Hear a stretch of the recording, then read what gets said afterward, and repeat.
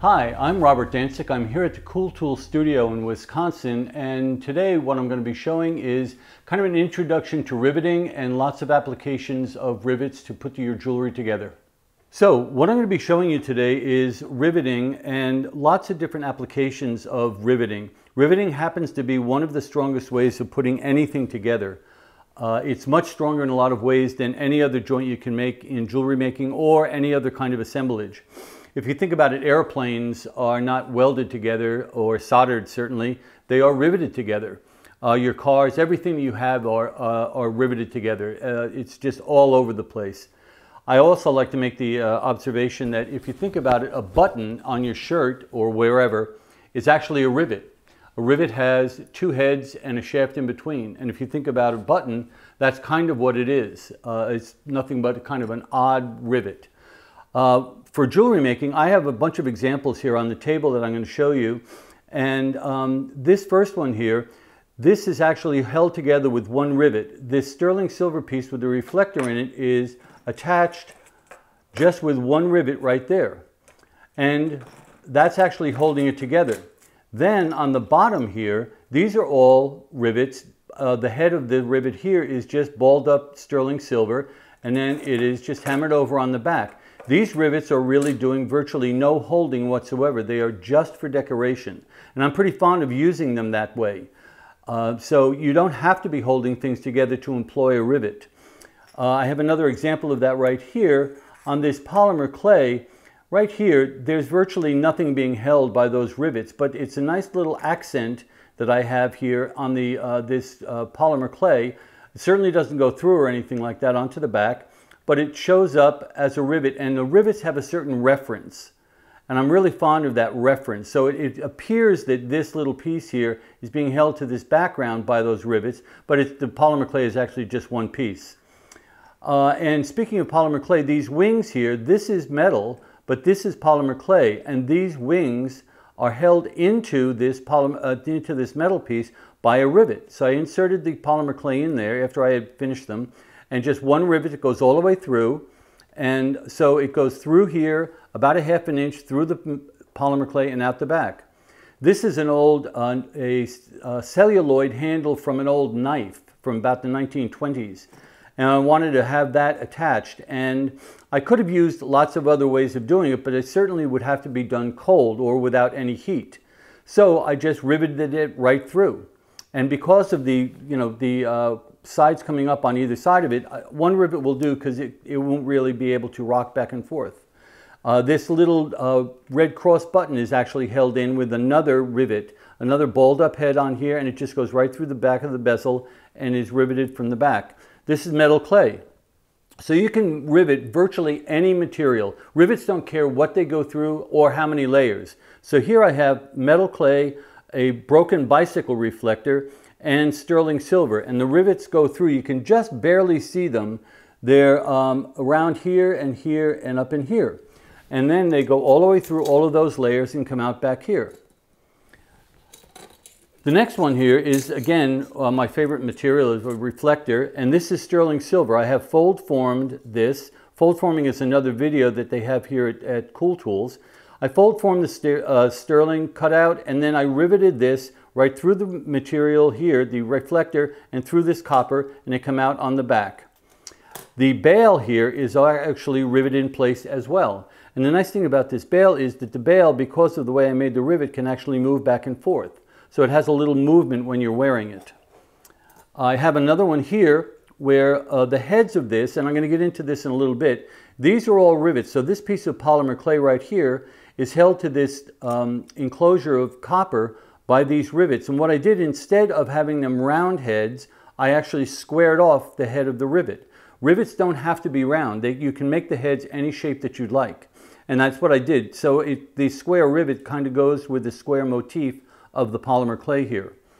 On this piece, I really didn't have any way of attaching this antique ruler to the background of this. This is faux bone, copper, and sterling silver. So what I did is I just drilled very, very small. These are very, very thin rivets because I didn't want a big head. So what I did is I just used wire, and I'm going to be demonstrating how to just use any length of wire to make a rivet. And I have them going here through the metal, the ivory, the copper, the faux bone, and the sterling silver, and they come out on the back. This copper is held in place by the same rivets. There are several rivets here. This is metal clay again, same thing. And they all come out on the back here. And I attached some other things to this sterling silver backing with rivets as well. So none of these things could have been soldered, so I had to use some sort of mechanical attachment. Rivets too, again, and these are nothing but decoration. So what I'm going to do is just talk briefly about the heads. I mentioned on this piece about making them square.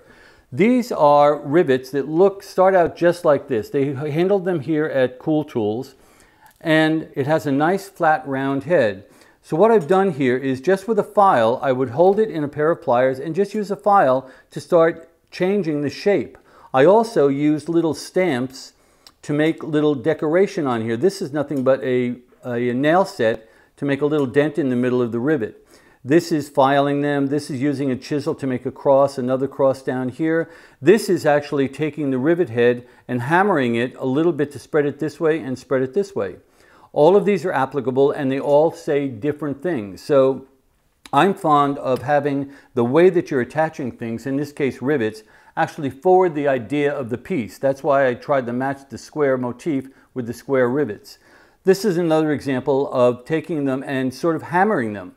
So these have all been filed and then hammered a little bit, and they have a different texture to them and a different, the way that they're kind of collapsed. It's a little hard to see, but they're actually collapsed on the edges from the hammering. And here, this doesn't look like a rivet at all. It just looks like a little shaft of metal. So this again would be a really good one for holding and or just decoration. So these are all possibilities. What I'm going to show next is how to actually put these two pieces of metal together with a piece of wire. These are obviously very, very small. So instead of showing you just on a piece of metal like this, I actually made a model. And you can feel free to make fun of me. When I show this in class, people always kind of laugh. What I have here is, this is going to be my wire, believe it or not. That's going to be my rivet wire. This is going to be my two pieces of metal. You can see it's two pieces of this foam core. And I have a little bit different take on it. I actually measure how much is sticking out by using cards. I have two cards here that I've just sort of taped together. And that's actually how I'm going to measure to cut my rivet to the right length. So I actually have my cards here. I have the Jack and the Queen. Those cards work best. Don't use the Joker, it'll always fail. Anyway, so what I've done now is I've cut a hole. And making a rivet can go awry in a couple of different ways. The first way is if the hole is too large for the rivet shaft. What happens is if you put the rivet through, and I can just put it through with my fingers, the hole is a little bit too big. What I should do, it should just about fit through, and then what I'm going to do normally, and you'll see it when I do my regular rivet, I will take a square nose plier and I'll just grasp that and I'll twist it around to force it through the 2 layers, 3 layers, 5 layers, whatever I'm going through. And I twist it this way instead of rocking it, because if I rock it, I can actually scar the metal around the hole. So I want to push that through. Then what I'm going to do is, so the hole being too large is one way that the rivets go off. The next is how much you stick out. And again, I'm going to use my 2 cards. So what I do is I actually put 2 cards on here. Now what I'm going to do is I'm going to take that whole assembly here, I'm going to turn this upside down, put it on a metal block. You have to use a metal block to hammer a rivet down. You say, well, I have a really nice Formica, it's really hard. It will go into the counter, no matter what you do. It has to be on some sort of steel block, a hammerhead, whatever it might be. So I put this on my steel block, I push this whole thing down. I know that because this is in that hole that I've cut in the cards, that I have 2 cards of metal sticking through this piece right here. Then what I'm going to do is I'm going to take and I'm going to put my cards, the other set, over this. And now what I'm going to do is I'm going to clip that off. So I would bring my flush cutters down onto the cards and I would clip that off. Unfortunately, I couldn't make a giant cutter, but you can get the idea, I think. So I would cut that right off. And what that means is when I cut that off, I'm going to have 2 cards of metal on this side of my piece, and I still have the 2 cards maintained on the underside of this. So what I think I'll do is I will actually just take my knife here and sort of cut this off. And so again, what I'm going to have is I'm going to have these 2 cards worth of rivet sticking up. When I take my cards off, I have the 2 cards here. That's just the right amount. This is the right amount for if you're using 14 or 16 gauge wire. The rivets that you would buy here at Cool Tools are either 14 or 16 gauge. So I have my pieces in place. I have my rivet here. I'm working on a steel block. I leave the other cards underneath to maintain the 2 cards length of rivet on the other side. Then what I can do is I can take a really large hammer. This is a very large hammer. It's a beautiful hammer. It's very, very large. What I'm going to do now, if I hammer straight down, this kind of tends to go out like that and form a very sharp edge. So what I do is instead of hitting in the center of this, I'm going to actually start hitting around the edge of this. And what you're going to see is this is going to start forming something that looks just a little bit like a mushroom cap. And it goes right around like that. And I've got my rivet in place. The moment that this gets a little bit bigger than the hole, it's riveted. So I don't have to make it go all the way around. I can actually make it go just in one direction. And on the other side, I'm going to show you how to do that. So that's a rivet. That's completely in place. It's never going to come apart. Those 2 pieces are in place for the top. Now what I'm going to do is take this, turn it over. I know that I already have the exact same amount of material on here. So when I force this down into a head, I'm guaranteed that it will match the head on the other side. Now, instead, however, of doing it by going around, I can also use something called a cross peen hammer. Peen means curved, so this is curved and it goes across the face of the hammer. And I can actually take this now, and I'm going to start in the center, and I'm going to start hammering out in one direction. And I get kind of an oval, half an oval over there, and I'm going to come back the other way and finish up that oval. Again, the moment that it has gone past the hole, it's riveted. So now I have, instead of a round head, I have an oval head. And this is completely riveted. This method of riveting comes in really handy. If I had the back of my piece and I had already soldered in place like a pin stem or something like that, and this was in the back, you could see that I couldn't get all the way around this because the pin stem is in the way. However, I can use my cross peen and go right next to it. So this is a method of getting into really tight little places using the cross peen. I'm also really fond of the fact that this says something different than this does. This has a certain reference that we know about. It's a circle and all of that, and it looks like a rivet. This has a different sort of set of references, and I'm really fond of using this as a design element in my work. Think about taking this, and say I was attaching a circle to a square. I could actually have about 4 or 5 rivets going around it. And what if I took this rivet and made it this way, and the next one was this way? This way, this way, this way, this way. My rivet heads would actually set up a pattern. So the smallest thing on the surface, which is going to be the rivet head, can actually be a very, very important design element. And I use that all the time in my work. You can see that as I was pointing it out, those rivets are very, very strategically formed and placed. Okay, the next thing I'm going to do with another setup, I'm going to actually show you how to do it at a small scale now that you've seen it at a large scale. And I'll get ready for that and show you that in the next segment. So what I have here is I just have a couple of pieces of copper, and what I'm going to do is I'm going to drill through one piece first. And this is kind of important, especially if you're having multiple holes in a piece. So I'm going to drill through this piece first.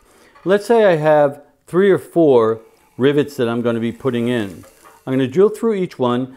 For drilling, a lot of times you can make a little dent in here, and that's fine. However, I have found too that if I put the drill in here and I just kind of circle it around a little bit, it usually seats quite accurately and I will drill right through. Other times I might actually just make a little dent, as you've seen in the past. Okay, so I have my drill. By the way, if you noticed, I went very, very slowly. The faster you drill, usually the less you go through. The drill doesn't have a chance to bite into the metal. So I have my 4 holes here.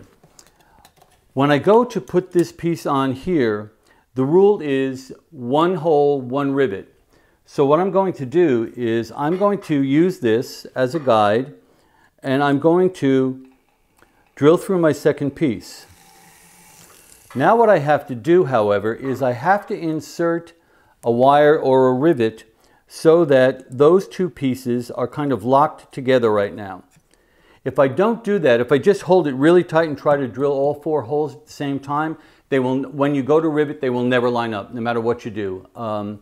I have had that experience more than once.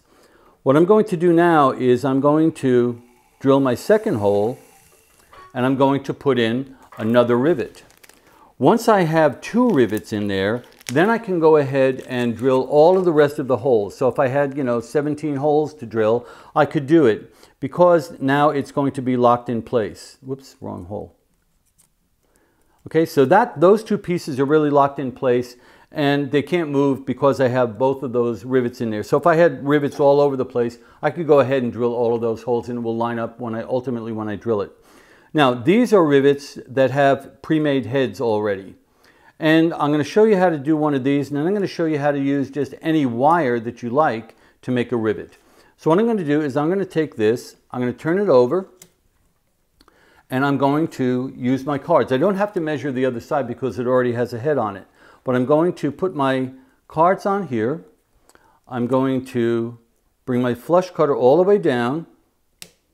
I'm going to cut that off. Even a flush cutter will usually leave, as my high school kids used to say, that pointy thingy in the middle. So what I'll do is usually just leave the cards here, and I will just file down to the cards. And that means that when I leave the cards in place, I'm not going to corrupt any of the surrounding area with the file. Then I'll take my cards off, and I will take, for this one, like I showed you just a moment ago, I'll take a round-faced hammer. And a lot of times what I'll do is I will actually anchor my hand down here so that I can come down exactly on that rivet head. If I just hold my hand up here, I might have an errant hammer blow and mark my metal. But if I anchor my hand down and kind of go around in that circle, you probably can't see it, but I'm actually going around this way. But it's so small that I've just a little tiny bit of movement with my hand, and I have my rivet head. And that's riveted perfectly, and it's also riveted permanently. So I would go ahead and I would cut off each one of these one at a time and do each rivet in place. Now, instead of using the pre-made one, I'll do the next one with this wire. I used this wire, and I knew that it was just about the right size. The hole is just a little big, interestingly. And I kind of did that on purpose. I knew it would be just ever so slightly bigger, because if you have that situation, you can actually shrink the hole just a little bit. And the way that you shrink the hole, I know it sounds really weird, but what I can do is I can actually take and put my metal on the block here, and I can actually take the round-faced hammer, and I can come along, and right on top of that hole, I'm going to hammer just a little tiny bit. And what that does is that forces a little bit of metal back into that hole, and I ostensibly shrink it. And there, it's just exactly the right size now. So what I'm going to do is, this is what I showed you with the large model. I'm going to take my wire. I'm going to take my flush cutter, just cut off the tip. I will take my file, get rid of the pointy thingy. Make sure that that's perpendicular to the length of my wire. I'll run that through the hole again.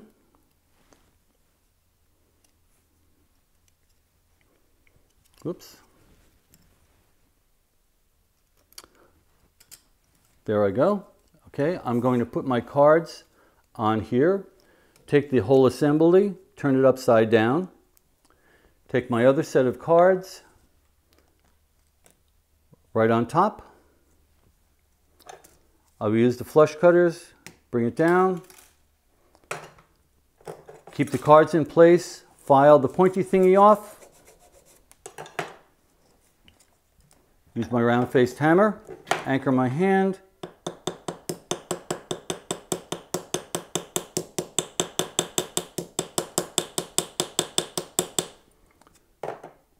Turn this whole thing over. I don't need the cards anymore. I had already filed that pointy thingy off of this side. When I cut it, I will use my anchored hand, go right around the outside, and I've got my rivet formed. The nice thing about using a wire rivet, making your own, is that this is like a bronze wire that they sell here at Cool Tools, and when I get my finished piece, there'll be a nice contrast between the head of the rivet and the color of the head of the rivet and the background. I can do that, or sometimes I use exactly the same kind of material. It's up to you, but doing it with a wire really allows me a lot of latitude with what kind of material is going to be showing as the fastening rivet. So that's riveting, and you can go on from there and just use it for virtually any material that you're putting together. Thanks for joining me for the demo about riveting, and I look forward to seeing you next time. Visit our Learning Center at cooltools.us for more cool jewelry making videos. Subscribe to our YouTube channel, like us on Facebook, follow us on Twitter, and be sure to sign up for our email list to be the first to hear about new videos, new products, and other cool stuff from Cool Tools.